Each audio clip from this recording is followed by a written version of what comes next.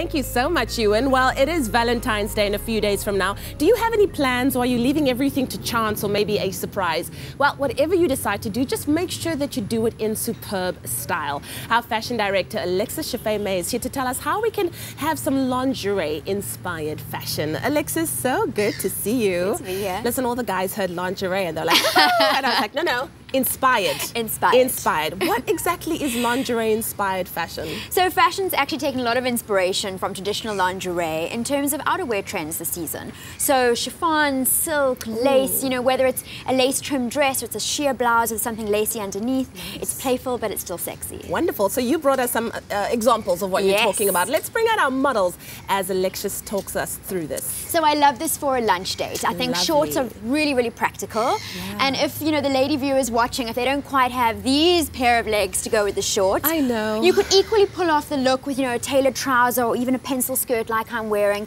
and it'll still give you that beautiful, sophisticated look. Yeah.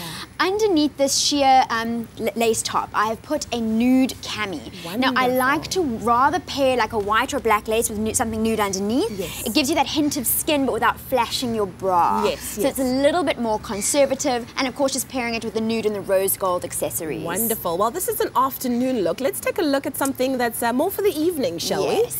So if you're lucky enough to have dinner plans, even if it's just dinner plans with your bestie, I really feel that you need to dress up for it. So, I mean, the low plunge is a really big trend this season. It is. Just make sure that you stick yourself into it. They sell double-sided tape, and it's a great thing to just press it down. Otherwise, you could wear like a little bodice or even a cami underneath, just to make you feel a little bit more secure. And I paired it with this amazing skirt that's longer at the back, but with a side slit at the front. So, you know, it's definitely more wearable than wearing something really, really short. And of course, that lace-up detail on the side also plays into that lingerie, lace-up bodice type feel. Oh, absolutely. But what about a night on the town if we want to get our party on? So for the single ladies, you need a smoking hot outfit to party the weekend away.